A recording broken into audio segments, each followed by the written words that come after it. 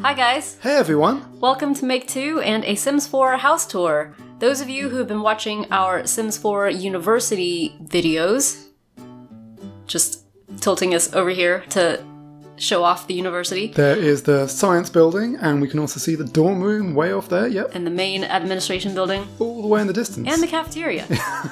The whole thing we can see. Yeah, there is a reason that we built this particular house on this lot close to the university, and that is because we're going to be using it as not a dormitory, but like off-campus housing for our Eden Cho Let's Play Season 2. And the reason we're doing that is because the campus itself is classified as a library, which means Sims won't be able to live on it, but Sims will be able to wander in and out of it.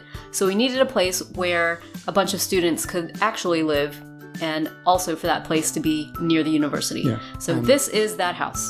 The other thing is the university is a 64 by 64 lot on like 19 floors.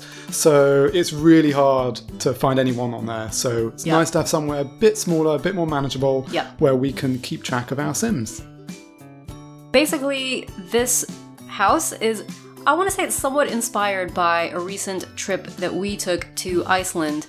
And I don't know if this is like a typical Icelandic house or Scandinavian kind of Nordic kind of modern house, but it's a house that we stayed in while we were there, and the front of the house kind of came out in a point, not flat like this, but in a point, and the roof extended out over that point, and the point was all glass, so it gave lots of panoramic views of a really gorgeous mountain landscape where we're staying.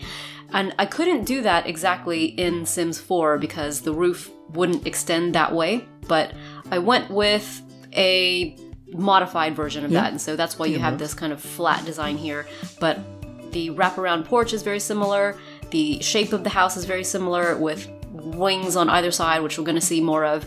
And as we go inside, you'll see the inside is also very similar to the house we stayed at, where there was a common area in the middle, open plan living common area. So this is a little bit bigger. It's designed for more people. Our one was probably more maximum kind of 4 or 5 people. It was an Airbnb house. It was someone's actual house, and it was really amazing to stay there. This, you said, has 2 wings. Yeah. And this has what capacity for 8 people? Yep.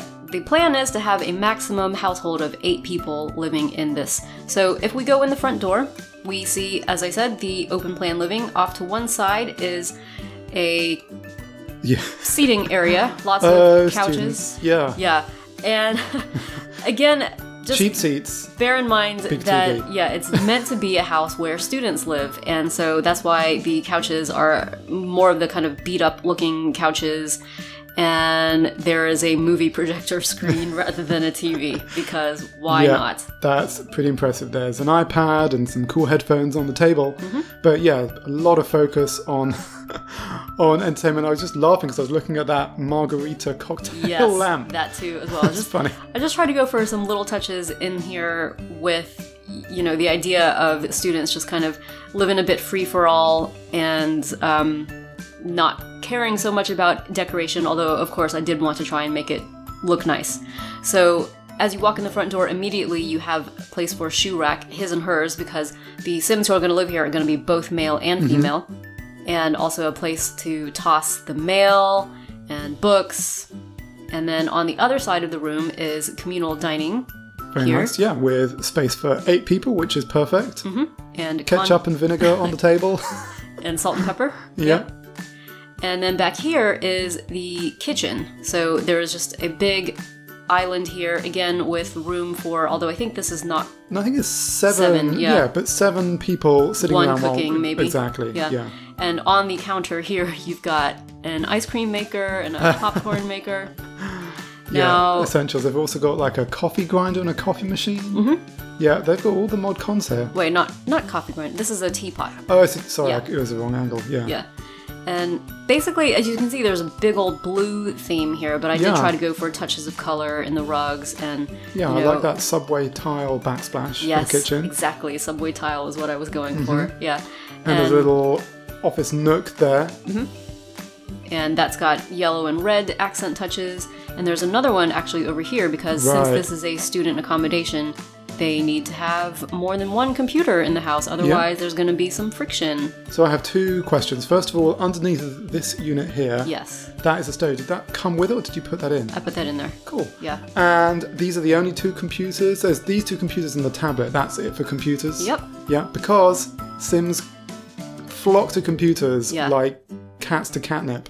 So having them just in the communal area is a really good idea, I think, because then it means the Sims are going to be in the communal area together. The students won't just wander off to their rooms. Yeah, and I purposefully only put two in because I wanted there to be some reason for Sims to have maybe a bit of friction, but just, you know... Oh, fighting over the computers. Yeah, because... Interesting. Yeah, well, you'll see in the Let's Play, but we set things up specifically to have, like, maybe a bit of personality conflict in the house, because that just makes for a more interesting story. Mm-hmm. I like these really big paintings on the wall here. Yeah, this has been enlarged. Right. And then over on the other side is another painting, or not painting, but cluster of paintings. So, this wing is the girls' wing. Let's go ahead and put some... No, sorry. It's the boys' wing. It's the boys' wing, sorry. Yeah, this is the boys' wing, and what we've got is 2 beds per room, 2 twin beds. So everyone is sharing, yeah. And they each have their own closet, and this room has just an armchair. And they, fight over the chair. Or, realistically, in my experience, fight over who gets to put their dirty laundry on the chair. Well, there is actually dirty laundry in one of the rooms, not this one, but... and then there's a full-length mirror. Yeah. And these guys also share a bathroom with the other room, which we'll see in a bit. But I have gone ahead and put a male-only door so that we don't have the female Sims wandering into their bathroom. But basically, this is their vanity space here, so they have 2 sinks, and then this here is the tub and toilet space, also enclosed off by a male-only door. But that means that one of the guys can be brushing their teeth and another one could be having a shower at the same time, which is very sensible. Yep. So then this is the other room for 2 more male Sims. Yeah. And there's the laundry. Which looks to me, always does, like a rubber chicken with like a t-shirt on top. Yeah. A rubber chicken wearing a t-shirt. The artistry is kind of hard to see unless you're like really up close to it. Yeah.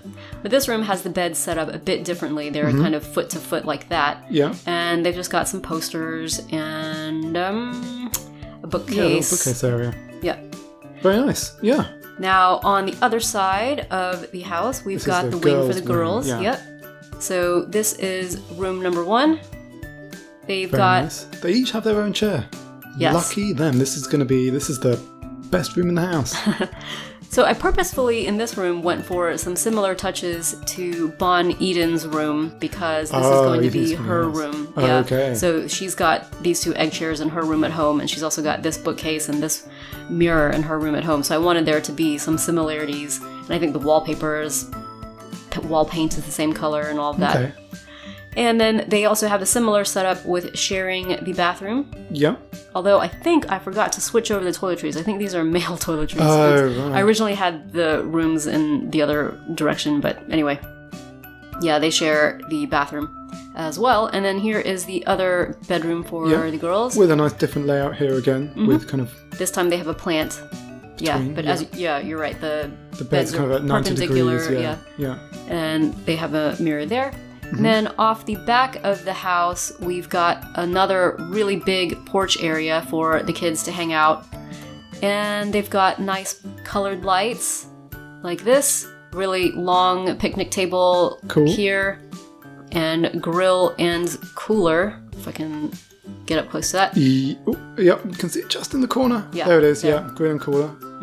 And then a whole bunch of chairs. Yeah, that's nice. Chairs to sit around bonfire kind of thing. And the reason for this is because obviously the setting out here in Windenburg is very mountainous and rocky, so I wanted the house to take some inspiration from that landscape and have something similar in the backyard. So they've also got a place to, have wood to add to the fire. And then over here, just a few stumps to sit on if they want to. It's a nice touch. And then here... there's that game thing, throwing the hoop. But I like how, it's clearly been left a little bit natural. There's not tons of landscaping there because students aren't going to take care of the yard very nicely anyway. True, yeah. And again, the idea behind this is just for it to be some off-campus housing for students to live together and maybe fight a little bit, but also make some lifelong friendships and connections, hopefully. We hope so, yeah. So, yeah, you're very, very soon going to see this house in action with all of its 8 occupants. So stay tuned for that. Yep. So in the meantime, if you are new to our channel, please feel free to subscribe and feel free to let us know in the comments what you think as well. And stay tuned because we've got plenty more Sims 4 on the way. Thanks for watching.